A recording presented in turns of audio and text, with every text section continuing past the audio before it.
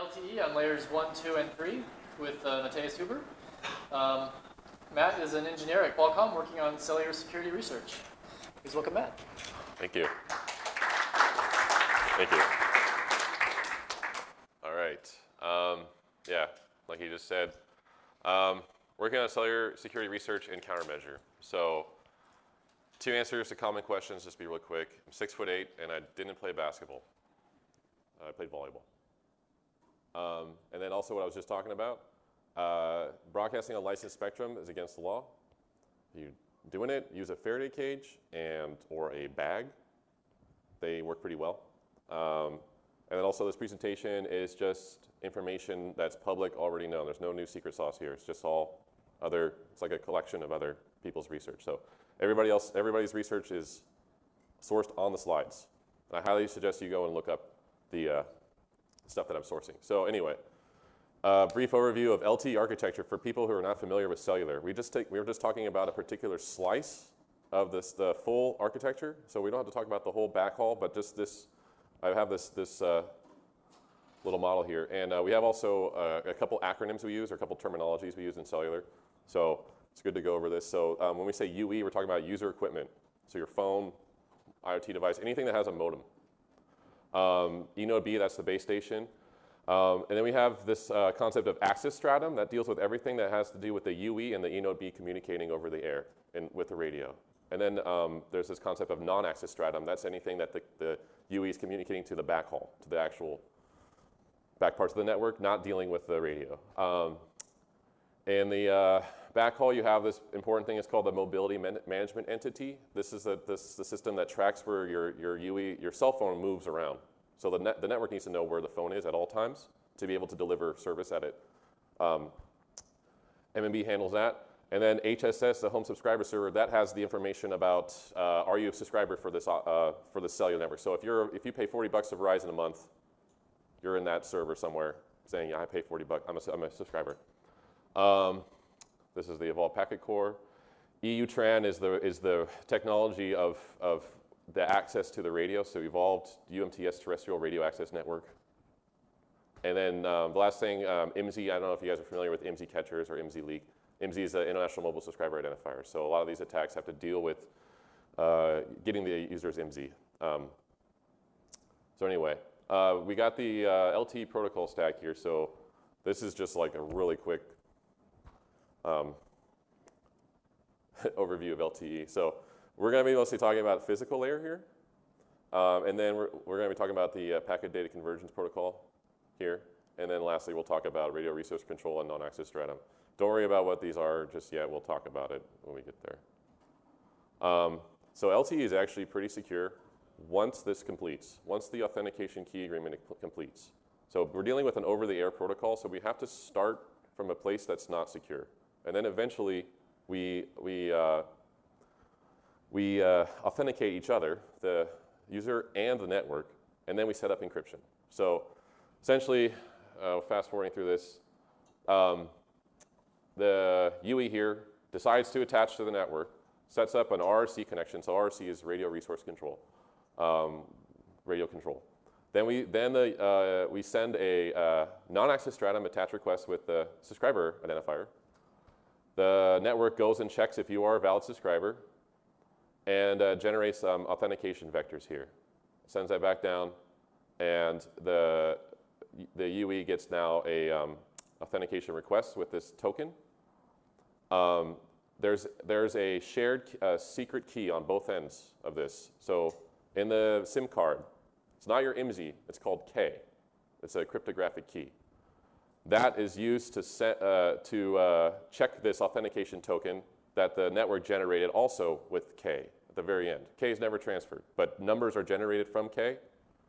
Yeah, sorry, I skipped a little bit ahead.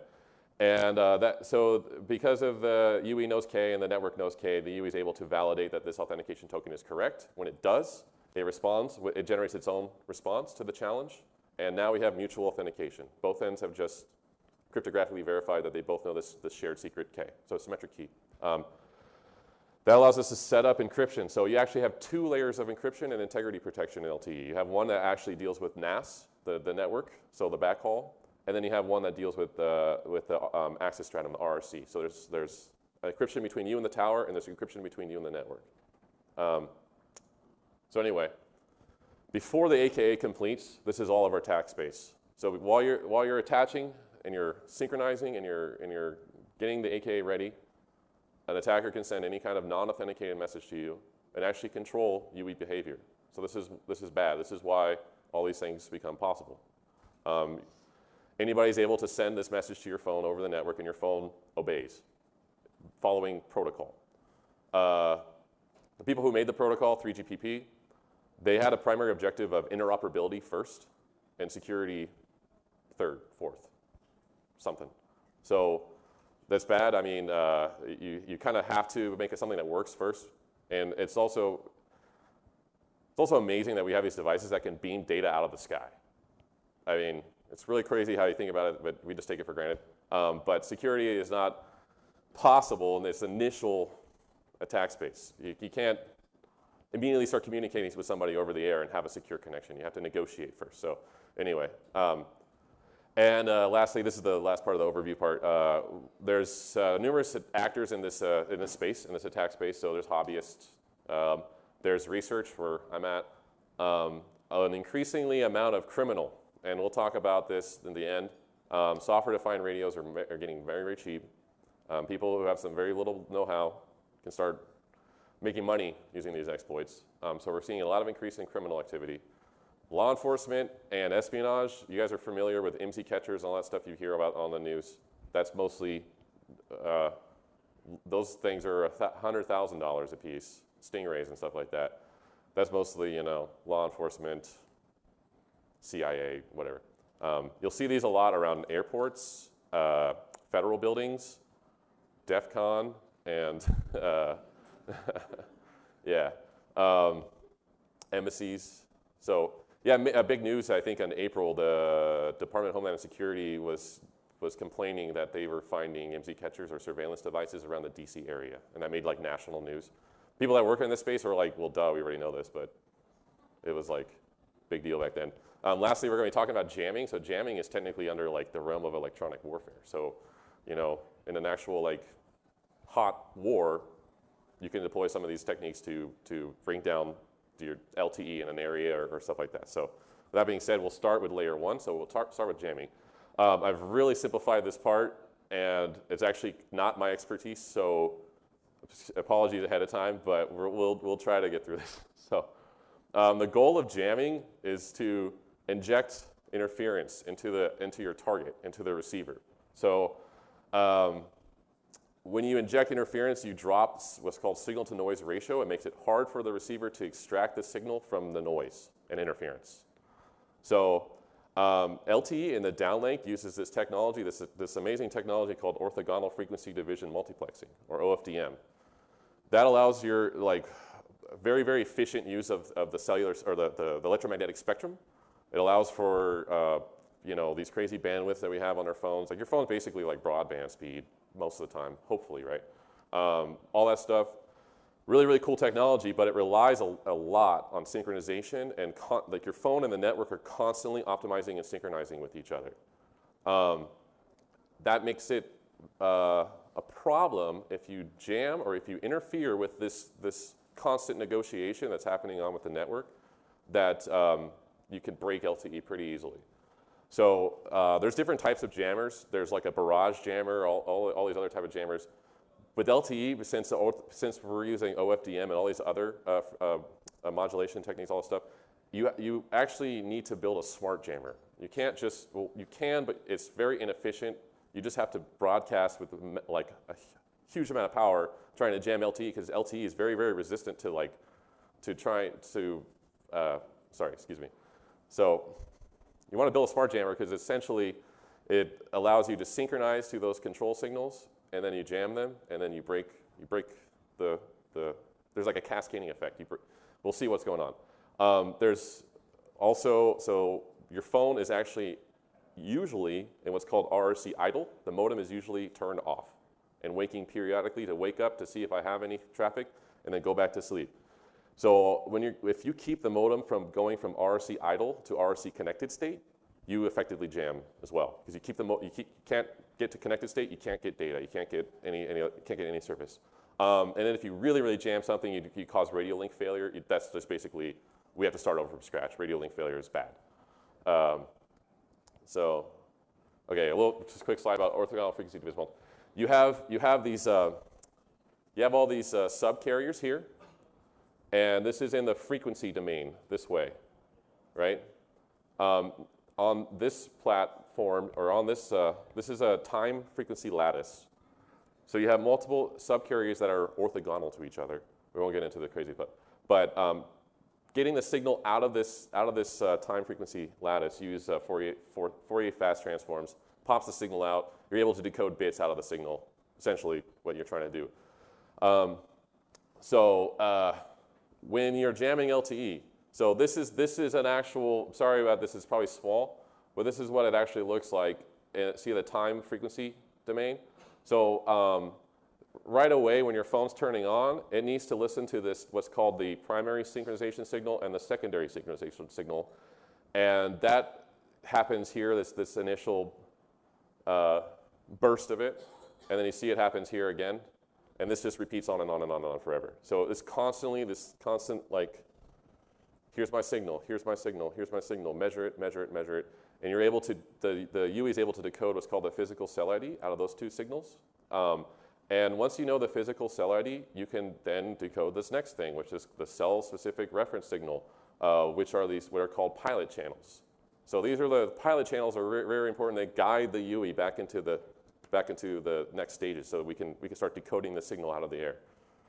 So to jam it, you actually have to sniff the PSS and SSS first, and then you can find out where in this, see these white bars? You don't know where those little red boxes are until you decode those first, and then you can know, okay, this is where the pilots are, jam those. And this keeps UEs from attaching to the network. Not kicking people off the network, but keeping you from attaching up onto the network. So that's first. Then there's what's called a physical broadcast channel. So a physical broadcast channel, after you decoded all this stuff, you're able to decode this. This is on the very front end here, and it's repeated every beginning of the subframe, or beginning of the frames, it's repeated. You jam this guy, and you keep the UEs from decoding the master information block. And the master information block has this very, very important timing information and all stuff like that. That keeps the UEs from camping onto the network again. But if you sniff this master information block and start decoding information from that, then you can actually open up more attacks. So you're starting to basically, we're building a smart jammer now, you're starting to basically be like a UE, starting to attach and synchronize to the network and starting to decode information from the network that'll expose the network's vulnerability, the tower's vulnerabilities. So after we've decoded the master information block, we can actually then decode these system information blocks, which have configuration information. So identifying information about the tower, we can see who the tower owner is, the operator. We can then also get these parameters. ENOB idle timer is important. The parameters to access the physical random access channel, that's the channel that if you jam that, the UE can't attach as well. But then also you have paging channel. If you can jam that paging channel, you can keep the UE stuck in RRC idle. So right now I was talking about going from RRC idle to RRC connected. If you can't hear paging channel, the paging channel is what wakes up the UE out of RRC idle. So yeah, this one is kind of weird, but basically this is an example of an effect where if you jam this physical control format indicator channel and you stop the UEs from decoding this control format indicator, it breaks the next channel. So this is like we're having a cascade effect now. So it's just an example of that. But so let's say we want to jam the entire tower, kick everybody off the tower, keep the earlier we're talking about kicking off target UEs.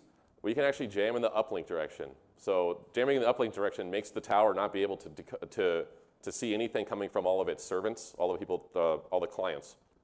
So if you jam this physical uplink control channel, There's this uplink control info stuff that's very, very important for the network to constantly synchronize. It's like, your UE is constantly going like, oh, I have this kind of measurement to you. I have this kind of signal.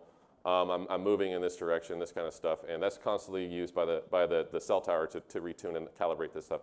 So if you jam that, you actually jam the entire tower.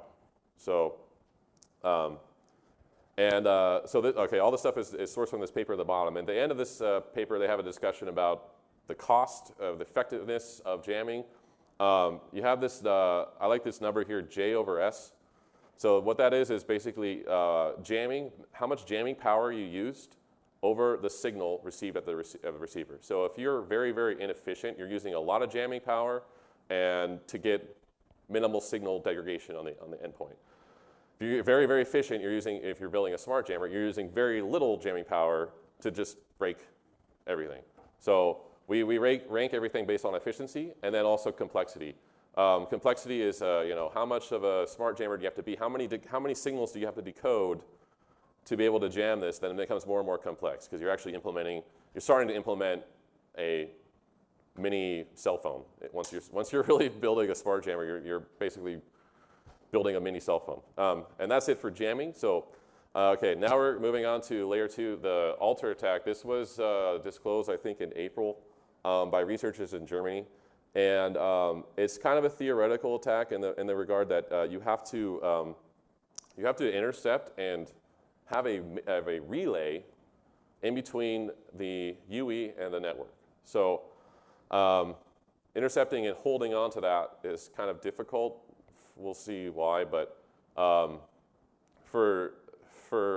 pull off this attack, you have to have a malicious relay. Not a man in the middle.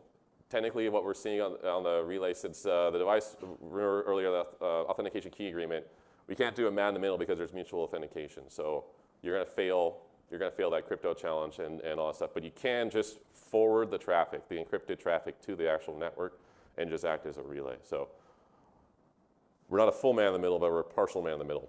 And then, since you're encrypted traffic, you have to, we're targeting DNS packets, so you have to deduce what traffic is DNS packets, and then you have to alternate the DNS destination IP in like a DNS redirection attack on an encrypted packet. So you don't know the contents of it, but you're able to deduce what it is and also where it is, and we'll see why we can do this. So on this part, we're talking about the packet data convergence protocol. What this does is it actually converges user plane data and control plane data to the radio link control and all these other lower layers. The DNS requests actually will be going up user plane data up to the IP layer. So this is what handles the DNS request. It actually encrypts it, all that stuff. And so, okay, and I'm sure you guys are kind of familiar with DNS redirection. So we have a destination IP address. We want to modify that. And the packet here is actually encrypted in AES counter mode, which is not it's AES as you think of block cipher, but AES in counter mode is actually a stream cipher. So since it's a stream cipher, the packet is malleable. There's no integrity protection. There is a checksum. We'll get to that, but there's nothing stopping me from flipping a bit in the message and changing the message. We need to manipulate this destination IP address to target our malicious DNS server, and the UE will redirect. I noted this earlier before the talk, but yeah, if you use DNSSEC or TLS, this won't work because the next layer is going to. Okay. Anyway, so so this is just we have holding this relay and actually delivering the authentication key agreement here is a theoretical thing and not detailed here. But if you did get this, which it is possible, then you're able to manipulate the DNS packet going here, and you manipulate the destination IP to your malicious DNS server, and then you have it being relayed by the actual network. By the way, this has to go through the actual backhaul, and then back to the relay, which then the UE gets the incorrect source IP or the source IP to your malicious HTTP server. So notice HTTP, not HTTPS. Anyway, so you have these DNS, or you have these, you don't know if they're DNS packets or not because they're encrypted. So how do you find out? Well, you can, by their length, narrow it down to about 96%. And then you can actually forward it to a DNS server, and if you get a DNS response, then it is a DNS packet. We're manipulating a malleable ciphertext. So we don't need to manipulate the whole thing, we need to create this manipulation mask. We need to manipulate just the destination IP, so we can change the DNS redirection. You have a plain text M, and then the ciphertext here. This is what we got. We're manipulating the ciphertext to actually have a manipulated ciphertext C prime that will generate manipulated in plain text M prime. How do we find out the manipulation mask? How do we find out what bits in the key stream are being applied to the original destination IP to pop out the original, because we have the original ciphertext C. That's it.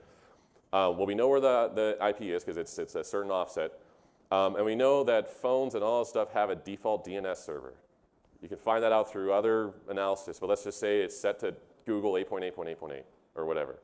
So you can actually know what the original, just for that manipulation mask, you know what the original data was there.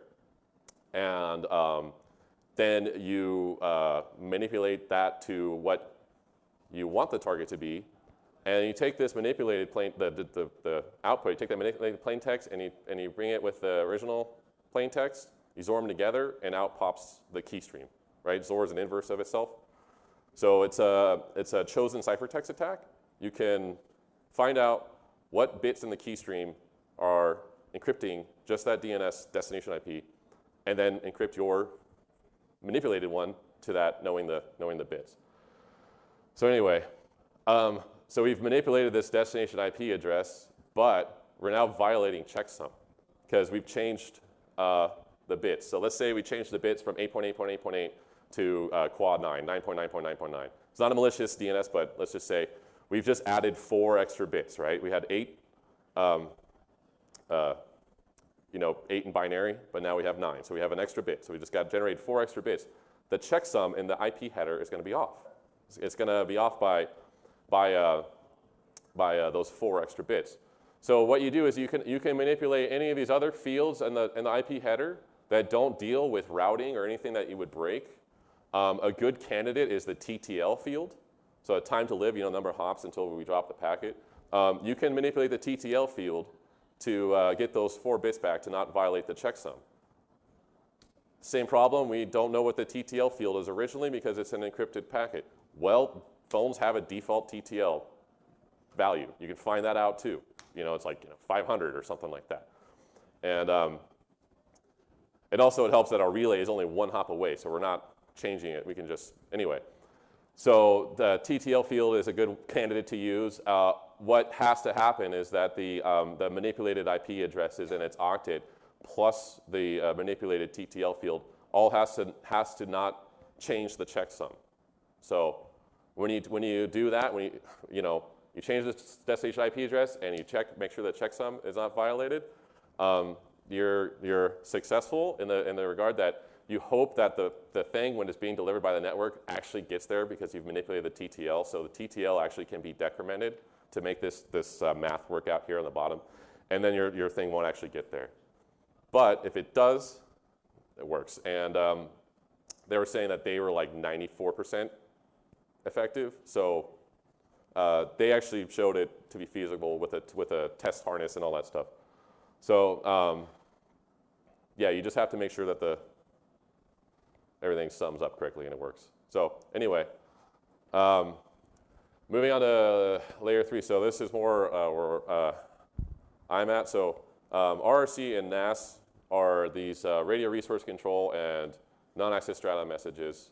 Like I said, you're able to send these to the UE before authentication. So these are messages that you can send and actually control UE behavior. So I already talked about why is this possible? Well, because of the nature of an over-the-air protocol and because of the way they specified, the 3GPP specified protocol that they needed basic interoperability primarily and security later.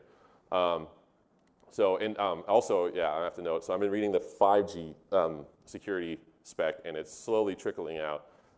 They are narrowing this attack space. So they realize that there's a problem here, and they're moving up authentication. And you can't be issuing these kind of messages without being authenticated first in 5G. So very, very good that is being. So how do we trigger? So the UE, your device is constantly evaluating other cell towers and trying to find the best signal. And so the kind of example is, I would say, is in Wi-Fi you have like your home network, you attach to it, and you choose that, and you choose I want to connect to Starbucks Open Wi-Fi. I want to connect to this. The user has control over Wi-Fi. On cellular, they don't. So the device is constantly reattaching to other networks on its own, and you don't have any visibility to it. Android doesn't draw anything. iPhone even less. It doesn't tell you other than like you're on AT&T network, and you have 4 bars. That's all that's exposed through the APIs, really. I mean, your UE is constantly switching to other towers, and occasionally it's actually turning off encryption and rebuilding encryption when it's switching. Sometimes that has to happen. So it'd be like your Wi-Fi has got a little padlock. Padlock's going on and off, like turning on and off, and you're like, why is that happening? Well, cellular, it happens, and it's all behind the curtain. You don't know about it, but it's constantly a thing. So as an attacker, we're able to intercept you because of this, for a very moment, because I was talking about this attack window. So how do you do that? The simplest and the easiest way is to transmit at higher power. So you come in with a tower that's like, hey guys, I got amazing signal, everybody come to me, and all the devices will go, oh. Thing is, if the device is happy where it's at, if you got 4 bars where it's at, it's not going to reselect. You can broadcast as your tower under the system information blocks I was talking about earlier. You can broadcast as your tower. You could say, my tower is AT&T, and Verizon, and Sprint, and T-Mobile. Like all in the US are 4 big operators.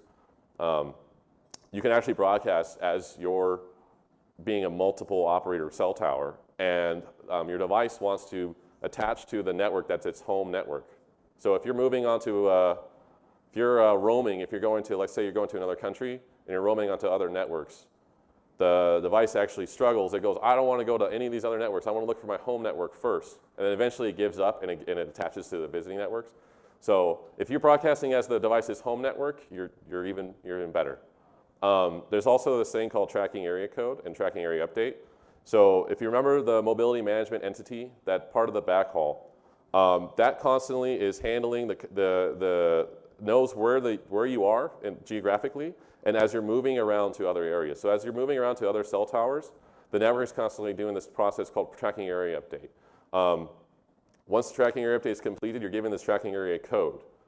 If you broadcast at any other tracking area code that's other than the tracking area code in this certain area, let's say our tracking area code is 1234, and I just broadcast a tower with a tracking area code 4444, or a different tracking area code, all your UEs are all going to think that they're moving into this different area, and they're going to start communicating with your tower, start trying to do this tracking area update procedure. So this actually is way easier than the first 2 bullet points. You can just do this, and it works. The UEs all switch to your tower going, oh, I need to do tracking area update because I'm moving into a new area, and that's how you get them. You can also configure attractive reselection parameters. So there's this constant load balancing parameters that the networks do. The backhaul of the network is actually really cool. It's a self-optimizing network, the SON. They use these things. So when one cell tower is being overloaded, another cell tower's parameters will become more attractive so that devices load balance themselves. It's kind of cool. Well, you can just maximize all those parameters and make your tower even more attractive. Then likewise, once you've attracted somebody to attach to you, you can do these techniques called cell imprisonment, where you make it hard for the device to escape from you. So cell towers always broadcast their neighbors. They go, these are the neighbors, and these are the different frequencies that are available. These are the different areas that your device can reselect to. They always give you a way out. They always give you like if you attach to me, but you're moving that way, if you're an attacker, you just say, I don't have any neighbors. There's no towers here. I'm the only guy. Sorry, stay on me. That's cell imprisonment. Likewise, you can jam other towers, what I was talking about earlier. So if the UE is happy on its tower, you can jam it, and it'll reselect yours. The more sophisticated, so the stingrays and the stuff I was saying about that were more expensive, they are combinations of jammers and fake towers. So they jam all the other bands, and they keep their band open. It's you know, it's more sophisticated attack, but you can combine all these attacks to make it more effective. Then lastly, we're going to talk about channel hijacking. This is a theoretical thing that's pretty new research, and we'll talk about that in a second. So what I just talked about that last slide is just triggering reselection. How do you trigger the UE to start talking to your tower? Here the UE is attached to the real network, and from how we did it from this previous slide, we've triggered reselection. Probably the tracking area code different or whatever. So in this scenario, the UE is thinking that it's performing tracking area updates. So it's saying tracking area update request. And this is super simple. All we have to do is reject with a specific cause code. So the cause code is, in this case, I think it's cause 9. All it does is it says UE cannot be identified by network. Per protocol, per 3GPP protocol, the UE then sends a attach request with its IMSI. So it just, getting the victim's IMSI, the subscriber identifier, is trivially easy. When people are like, oh, these IMSI catchers, all these sophisticated things, they're not sophisticated. They're just simple. They go track area update, reject, cause 9, give me your identifier, and per protocol, the UE follows that. Then they just simply benignly reject you. They go, oh, and they've captured your IMSI. So this is an example of like a surveillance device. Simple. No like attack here, just a privacy leak. We can actually get a little bit more nasty here. So same call flow, and the IMSI is leaked again. Nothing stops you from also getting the IMSI on this attack as well. But then we send this special attach reject at the end. We don't do a benign attach reject like the previous example.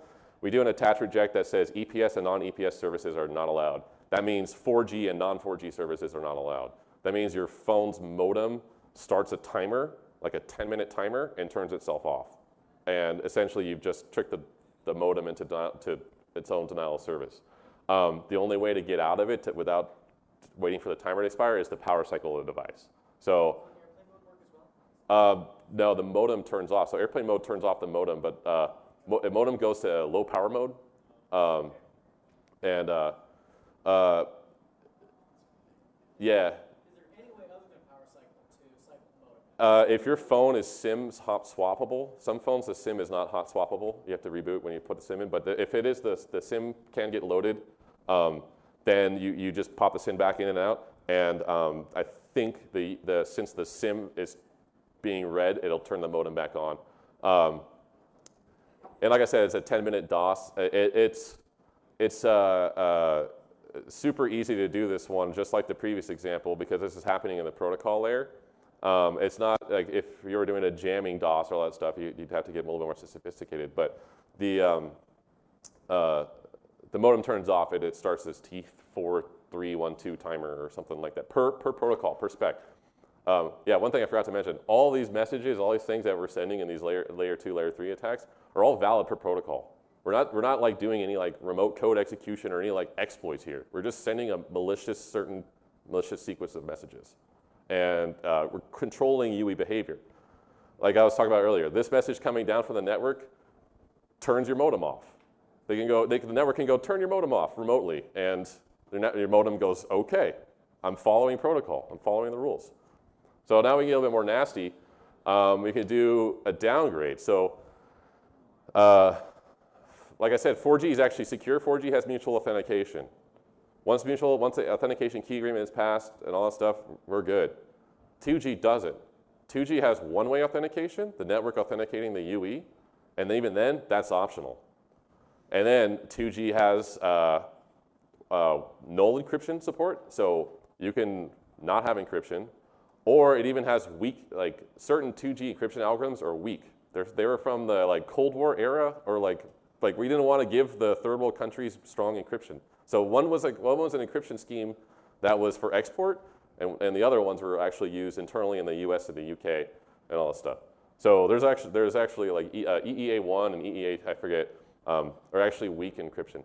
And at DEF CON, I wish I had brought because at the data sharing village or whatever, if you brought like a 6 terabyte drive, they had the GSM rainbow tables for the weak encryption. So I was like, oh, I wish I had brought that. Yeah.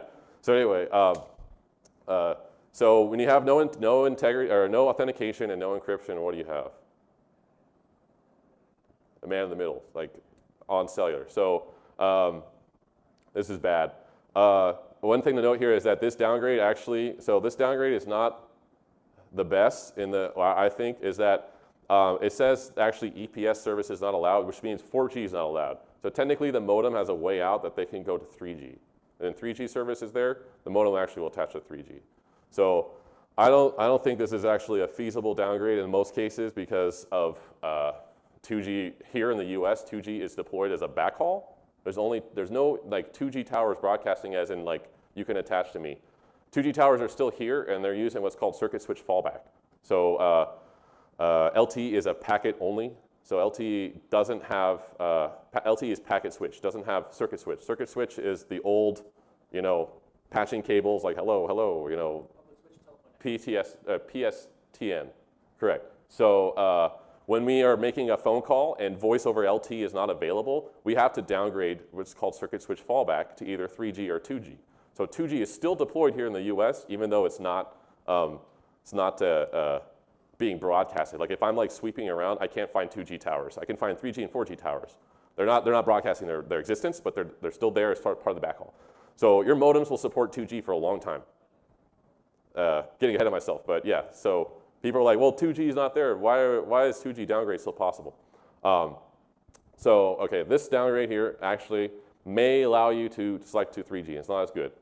This downgrade though, so after RRC connection setup and RRC connection setup is complete, we can actually send this message at any time, but in this example, we leak the IMSI first, and then we send this message. But you can send this RRC connection release and say redirected carrier info.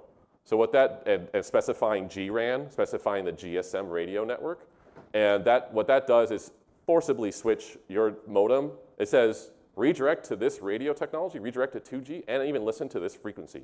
So it's really specific. It tells the UE, go straight there. And then you have the no encryption and also bad, very bad. Why is this possible? Redirection is a very important thing for 3GPP. When the people designed this protocol, they always wanted to have this redirection capability, and it has to be as lightweight as possible. Because in like an emergency situation, say there's a big catastrophic emergency and everybody's trying to use the cellular network at once. And also the cellular network is also the primary emergency communication system too. So all the emergency infrastructure all relies on the cellular network. And if you have an emergency situation, there has to be emergency services available. There's like the primary thing. And we're not caring about security or anything like that. We're caring about load balancing and interoperability here. So and when they were doing the protocol spec, they were like, in a case where one tower is being overloaded in an emergency situation, they're allowed to redirect to other towers and other radios to load balance and to spread the service around to other parts of the network. That's their justification. That being said, we have to deal with the mess. It's very bad. The unauthenticated message coming down to you saying, switch your modem to 2G.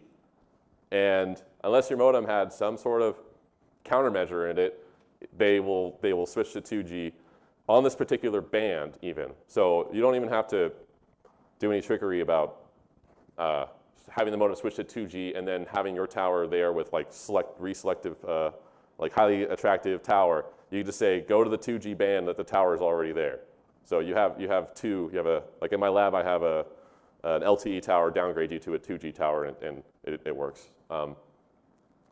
This is an example from something from my lab. Once you're downgraded to 2G, it's actually really simple to do fake SMS. You have a full man in the middle, so you can do any more malicious stuff. You can do fake emergency messages. So this is that emergency broadcast system, or the CBS cell broadcast system in 2G, and that's like Amber Alert. So even if your phone's on silent phone will wake up and go burp, burp, burp, and draw this toast notification, and just and it's funny when I do in my lab, I have like a multiple bunch of devices. They all go off at once. It's like we call it the panic attack. So fake emergency messages, and it's not in here, but you can actually put URLs in there, and it'll draw as a clickable URL. So you can put phishing links in there. And you can do fake SMS. So in China, there's this rise of criminals using a cheap software-defined radio. All these tricks I was telling you about, they trick you onto the downgrade onto the 2G network, and then they serve you up fake SMS. So they serve you up phishing SMS. And the paper I read, it was like for about $1,500 of initial equipment purchase and then some technical know-how, you can make your money back within like a couple days. And so it's a pretty lucrative thing in China. Another thing in China is they have what are called authoritative numbers. So the bank, the government, like certain entities have a phone number in China. If you're delivering a fake SMS, you can spoof. I can send an SMS from 911. That's an example of an authoritative number here, right? So you can say, the Bank of China is telling you that you have suspicious activity on your account. Please click here to go to account recovery, and then they have some phishing site or something like that. So people don't get tricked by phishing emails as much anymore, but phishing SMS and phishing emergency messages have like a little bit more authority to them. So it works because people are like, text message. I have to click on this. But anyway. The last thing we're going to talk about is channel hijacking. So I said this was more of a theoretical thing. This is brand new research that the University of Iowa and Purdue came out with, and it's really cool. We're only going to talk about one particular part of it, but so this slide is about the attach procedure that we've already gone over. And then once you're attached to the network, the modem actually wants to go into idle state. And it has what's called this paging cycle. So it sleeps and it wakes up on this paging cycle and it listens to the paging occasion on the paging channel. Sorry. Anyway, paging means that, so I sent something to your phone and that SMS is coming over the network to your phone and your phone's sleeping. It wakes up that one time to hear the paging channel, and the network, right at the same time, because we're synchronized, the network goes, page for you, I have a message for you, wake up. Then the device moves from RRC idle onto RRC connected, and then we actually deliver the actual thing. So paging channel is very important. If we were jamming it earlier, like I said, we are DOSing all the devices that are listening to the paging channel. But in this case, we're going to inject traffic into the paging channel. So what's cool about this attack is that it's possible to attribute, or who's doing the attack. You're masquerading as a legitimate tower, and you're like, all the other attacks I was talking about earlier, you have the actual legitimate towers and you have your fake cell tower, and you're trying to trick people to attach to your fake cell tower to launch these attacks. Here you're injecting traffic into the actual legitimate cell tower. So it's kind of cool. So paging messages, they come in the downlink. They don't have any kind of encryption. They can't. Paging messages are purely like network saying, you have something, wake up and get it. So what you do is you actually have to configure your tower to look like the exact paging channel of the other tower. You have to actually sniff these system information blocks, these two.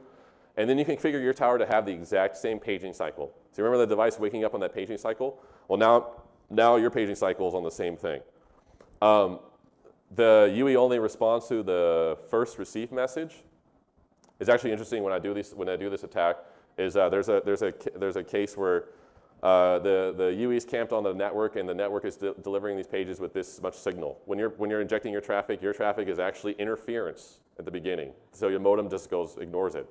And then eventually your signal will beat out the actual legitimate network, and then there's actually a confused period where we're not getting any signal.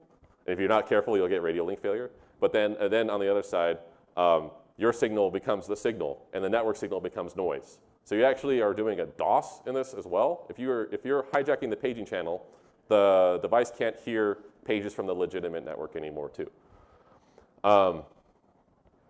Last bullet, I just basically said that. So anyway, so there's 3 different things you could do with this. Like I said, if you're hijacking the paging channel, you've just kicked the person off the network stealthily.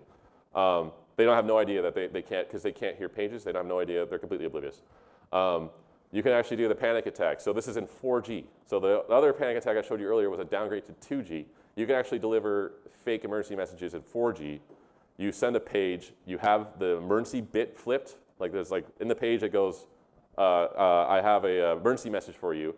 The device wakes up and it listens to SIB 10, 11, or 12, and in there are the emergency messages themselves. So without any authentication, without any kind of connection to the network, the device hears that bit, goes and decodes your emergency message, and then draws it on the thing.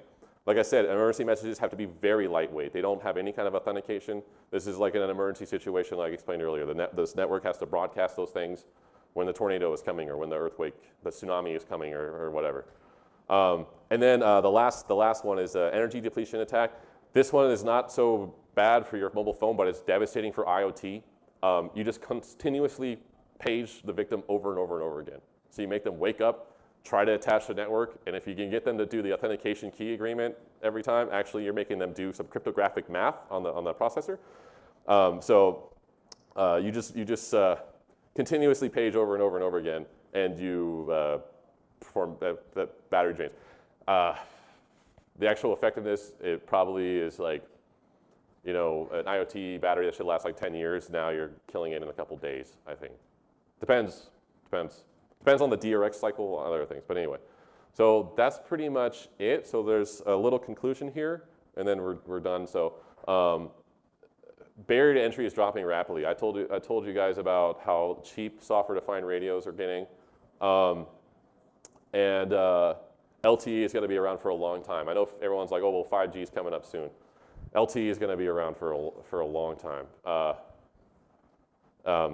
Yeah, GSM is still around. So, like I was saying earlier, and okay, in my lab, I use a software-defined radio and open source software. So, OpenLTE is all right. SRS LTE is a little bit more mature. You can't just like have these things work out of the box. You actually have to configure them to work maliciously. But once you do, you're ready to go. And then lastly, I have the LTE tower downgrade you to the 2G tower. To run the 2G tower, use OpenBTS. And OpenBTS is actually very mature. GSM is older, so the open source software for the older stuff has like been around for a long time. So OpenBTS is actually really cool. If you have a software-defined radio, it doesn't even have to be the ones that support the LTE bands, but an older one that just has a duplex. You can run OpenBTS, and that's your own mini 2G network. So like at Burning Man, they like had a bunch of the software-defined radios, and they set up their own little mini GSM network. Is that legal? So broadcasting on licensed spectrum is illegal. Yeah, there is what's called broadcasting on the test band, and broadcasting as the test operator, test PLMN. So PLMN is the code of the mobile country code and mobile network code. So AT&T is 310, 410. If you broadcast it as 00101, you're technically the test PLMN, and you have to have SIM cards that have that operator in them for the device to think that it's its home network. Otherwise, it'll think it's roaming onto that. And then use the test band, which I think is band 2. Which is 900.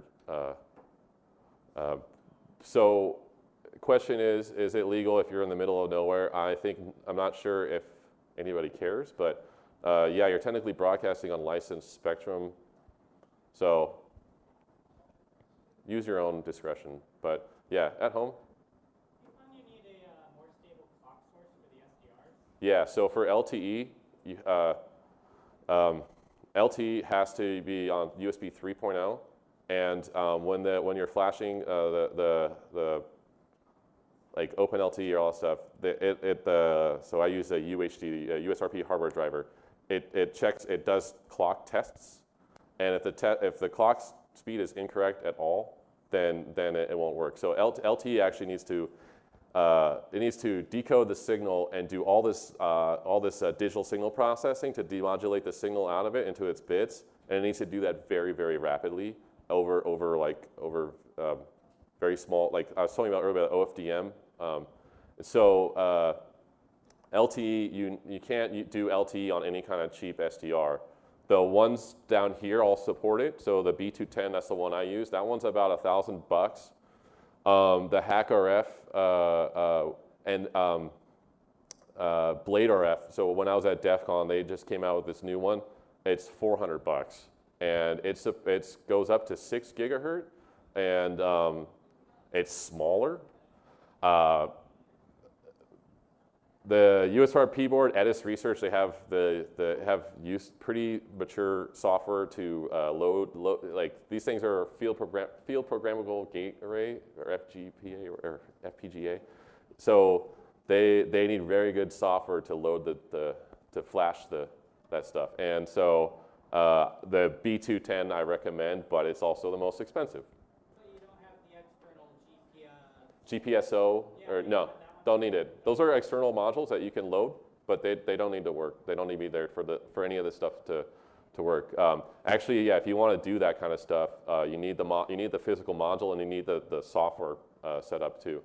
So, getting started, I would just one of these 3 SDRs, and I would get started with just the OpenBTS first. And setting up that first. And that's training wheels. OpenBTS is very mature. And then move on to the other LTE specification. Here's the sources. So the jamming paper, highly recommended. Layer 2 attack, the alter attack, and then the paging channel hijacking. And that's it.